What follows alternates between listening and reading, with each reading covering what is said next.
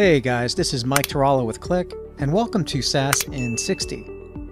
This week, we introduce additional enhancements to Insight Advisor business logic that improve the results of suggested analysis types. Business logic provides context for Insight Advisor to produce more relevant results.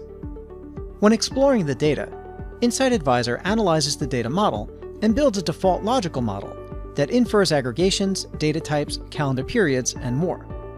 You can customize this default model using business logic, so the results returned by the Insight Advisor are tailored to your specific business needs.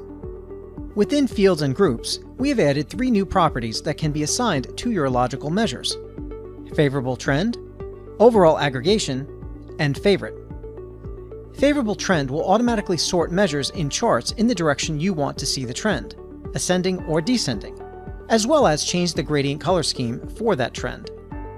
Overall aggregation is used for calculated master measures where the Insight Advisor may not be able to determine the aggregation for that measure, such as when using complex or formatting functions.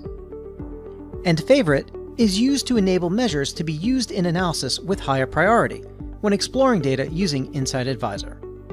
And that is your SaaS in 60.